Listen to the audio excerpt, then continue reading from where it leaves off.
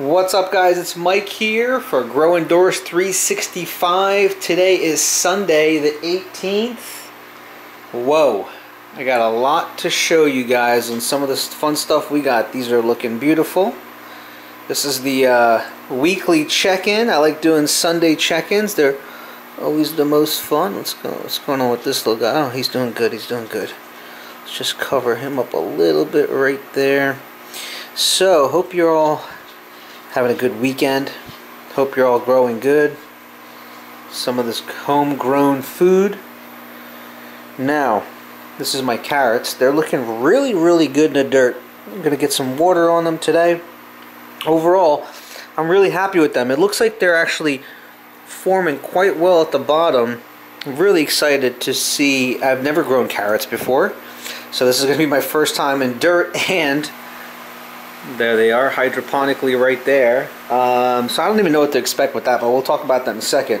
These are looking really good. A question to you guys, can you comment down below, have you guys ever juiced this top part? Because honestly, I've never even seen a carrot with this top. Because when I go to the supermarket and I buy a carrot, it's already all chopped up and, you know, however it comes. I've never seen this greenery on top of a carrot. So I don't know if there's nutrition in this, or it's worth to juice maybe with the carrot. I have no idea. If you know about it, please let me know. Now, a new addition to the actual LED grow tent is this here, and we have 1, 2, 3, 4, 5, 6, 7. It looks like 8. This is the little guy coming right here. 8 and 9 in here. This is lavender. I decided to. I wanted something that smells like amazing, and I am a huge fan of lavender, and I actually just wanted to see if I could grow it, number one, how easy it is, and stuff like that. So I got a couple lavenders here, and I'm just trying them out, and we'll see how tall they grow. We'll see just the whole situation. I'm quite excited. Please get out of here. Are you little cat?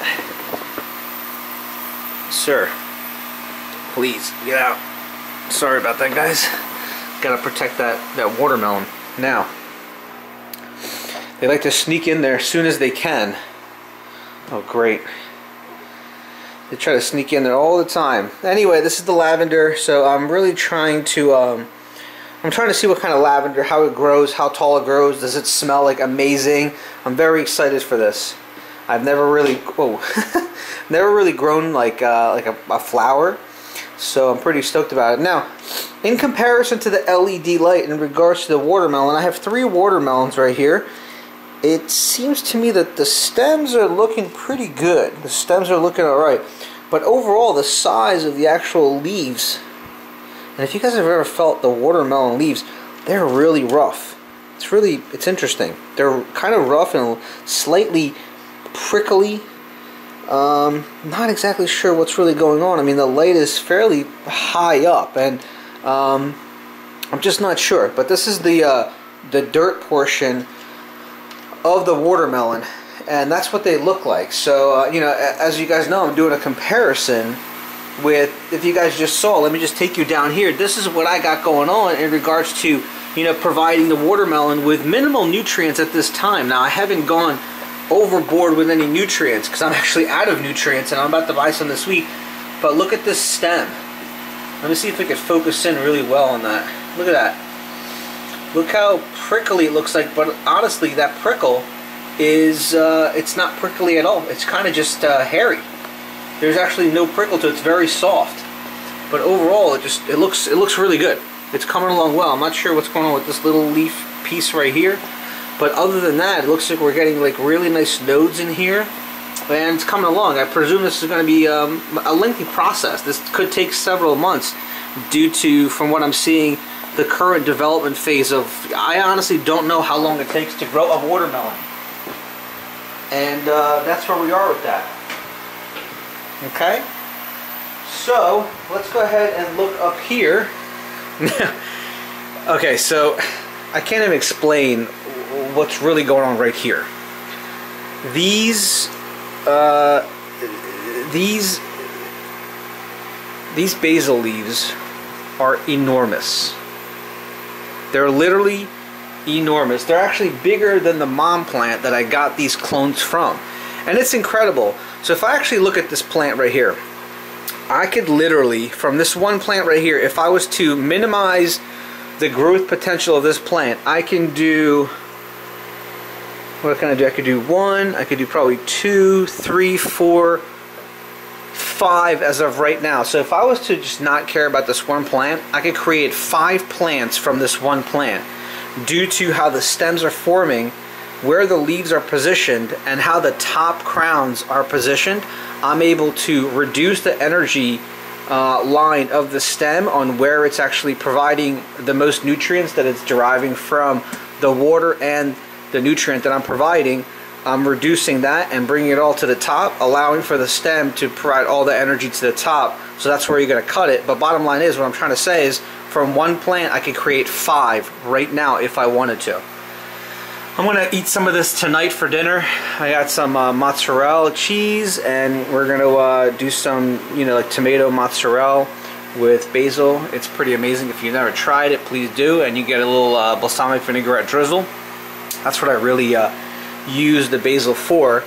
Now down here below is my lemon mint, and let me tell you, right now it's overpowering when you're touching the basil and then you're trying to really smell these things. These are like unbelievable. Like, I wish we had some sort of smell-o-vision that I could potentially provide you, but I can't.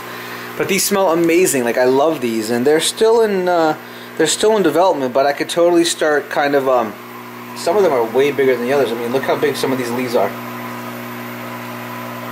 And basically, right now is the time where I can start snipping these down, kind of ripping them up, and putting them into like one of those Tiavana like tea pressurizers, where you could put some of the herbs inside. You add the water, let it steep, and then if you put it on top of your mug, the water seeps from the bottom, kind of pressing all the herbs. It's going to be good. It makes a really nice tea. It tastes pretty nice. I mean, you can actually just chew this. You know, I mean, it's just a little herb, but it's amazing. This like lemon mint. I've had it for a while, and I always use it. And it's almost like I grow this stuff just for the satisfaction of being able to grow something. Number one, knowing that you can do it. Number two, sharpening your skills on doing it. And number three, it's just beautiful. Honestly, just maintaining plants like this inside your house, knowing that you have the capability, is absolutely beautiful. Now, we've come to this. These are the carrots, hydroponic carrots. I really don't even, they look so different here. Whoa, this root right here is looking pretty serious. I don't know how this is going to evolve. I mean, these are looking good. They're pretty leggy, honestly. They're pretty leggy. And it's interesting to say how different the leggy is from there to the like no real legginess here. I mean, these look pretty nice and firm. Maybe it depends on where the dirt is to a certain level here, which is that's what's really keeping them standing up. But I mean, there's some pieces that are just enormous. I mean, look at that. That's like 7 inches high. So I don't know, but I mean, the root system is doing well. But I'm still super confused on how this is going to work when the carrot's trying to go through the growing medium and make its way to the water. I don't even understand how the carrot really grows. You know, from this top piece, where is the actual carrot developed from? So these are some of the things that I'm trying to understand, but you always have to try first and then, you know, figure it out from there. And I guess that's exactly what I will be doing, and we'll see. But I'm really excited to see the watermelon grow. And just the overall test between these T5s and the LED light that I have. This is really it, guys. Down below is all the links for everything that I currently use to maintain my grow. It's right down below. Also, make sure to hit the subscribe button and hit the bell to get notifications regarding every single time that I upload a brand new video. You gotta hit that bell. All it will do is send you a quick email notification letting you know that Grow Indoors 365 has uploaded a new clip. And again, this is it, guys. This is Mike with Grow Indoors 365. Thank you all so much for joining me on this beautiful Sunday. I hope you're all having a good time growing and maintaining a nice indoor grow like me, make sure to hit the links down below to get all the equipment that you need to start your own grow. And if you have any questions, make sure to leave a comment down below and I will answer you very quickly. Also, don't forget to join our Facebook fan page. Give me the thumbs up. See you guys soon.